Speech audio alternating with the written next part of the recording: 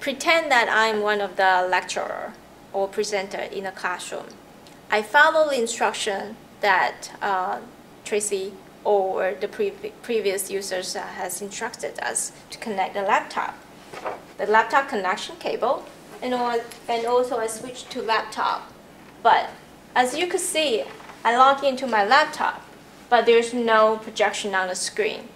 So now we invited Jean from IT department to show us how to troubleshoot. Hello everyone. Oftentimes when you connect your VGA cable and you make sure that the video switcher is set, you may notice, as Tracy once mentioned, that the screen is blank. This happens with laptops specifically because of a very simple and yet easy function that laptops have. Laptops vary, of course, with this function. Sometimes it's a function F2 or a function F4 or a function F8. Sony's, HP's, and Dell varies. But we have an HP computer here, so whenever this were to happen, again in the future, you simply want to push the function key, which is towards the bottom left corner of the keyboard usually. And once more I said this is an HP, you press the function key and press F4. Once you do that, it should switch the signal over. As you can see, it went blank, indicating there you go. that there is a switch, and that fixes it. But sometimes, Tracy, that's not always the case. Oh yeah, it happened. It does happen, right? So there's a toggle option as well. Although I press function F4 to switch it, if I press it again, as you can see, sometimes you'll have it projected on the screen, but you'll have a blank picture on your laptop. Bummer. That's a bummer. So the way for us to get out of this, once more, we have to toggle the F4 button again. Okay. So just keep hitting it until you have. There's three settings. There's laptop, where the image is projected only on the laptop. If you toggle F and F4 again, second time, it does a mirror display. So you see it both on your laptop and also on the projection.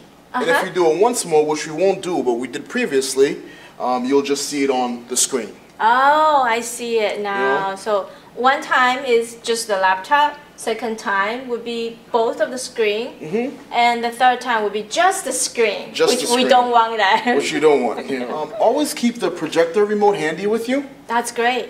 Once you keep the projector remote handy with you, there's a button called the resync button. Oh, I see it. The resync button.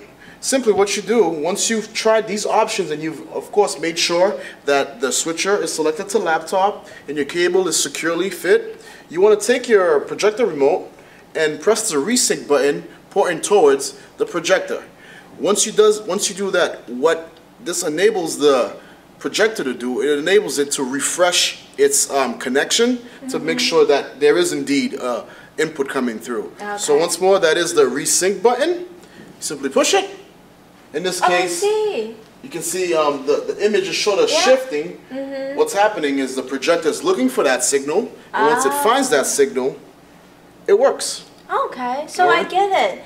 The function key from the laptop is to trigger the signal to the projector. That's correct, Tracy. And the other function is to use the resync to trigger the projector to receive the signal. You're right. Oh, that's good. That's great. Let's say you'll see an image that says on the projector, resolution is too high to display. That's right. That's why they say resolution. Yes, how do I fix it? Simple. What you want to do is, using your trackpad, or if you have an attached mouse, you want to right-click on your desktop, anywhere besides on an icon, of course, because if you click on an icon... You lost me. I right-click. Right-click? I lost your right-click? Yeah. What is right-click? Simple. You know how there's two buttons on a mouse typically? Oh, you mean this? Yeah, this right here, the left. This is the left button and the right button. Oh, I see. So what you want to do is, on either, if you're using if I do have a mouse. If you do have a mouse, you would use the right. Okay. Right? But you could also use the button on the laptop. The laptop. Oh, okay. And you can press the right button. Great. Good to know. Okay. Once you press the right button, it brings up a menu. The menu will give you an options where you can go to Properties. Let's go down to Properties, and you'll hit the left button. Because if you hit the right button again, it sometimes closes the menu, but in this case, it also opened it. That's good. That's good. And then it'll open what's called the display properties. And under display properties, Yeah. you want to go to settings. At settings is where you'll get the option to change the resolution Oh, I see. of your laptop projection. Okay. So if we, for example, if we, right now it's at its highest resolution, which is good because our projector supports that resolution. Oh, that's But good. there are some cases where you'll have a laptop which is a little dated and it doesn't support a higher resolution. You mean the projector is old? The projector is Yeah. old, or let's say the computer also doesn't support a higher resolution. Oh, okay. But let's say accidentally somehow it's set to the highest. Yeah. All right, but this projector doesn't support that resolution. Which doesn't happen at MSPP, you know. Which doesn't happen over here.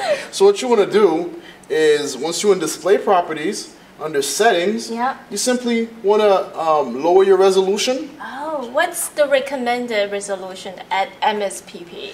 The Okay, default let's go on resolution that. is 1280 by 720. Yeah. Okay. All right? So once we hit OK, you'll notice that not only will the laptop shift in its display, but the projection as well Okay, let me take will a look. change.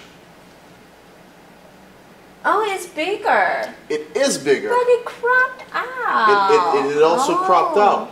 But we'll go ahead and hit yes. Uh-huh.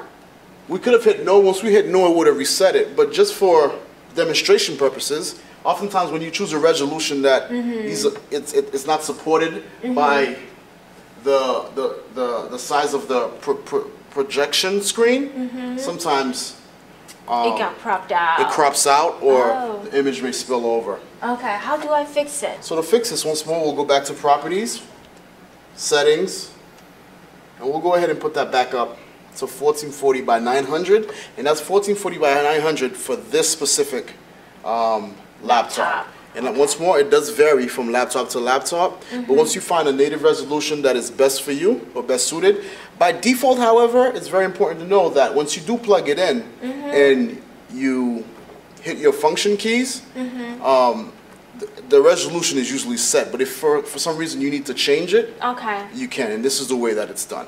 Great. Thank Awesome. you so much. So I'll go ahead and reset that back and I'll hit apply, hit OK, and voila. Yeah, that's It's much back. better.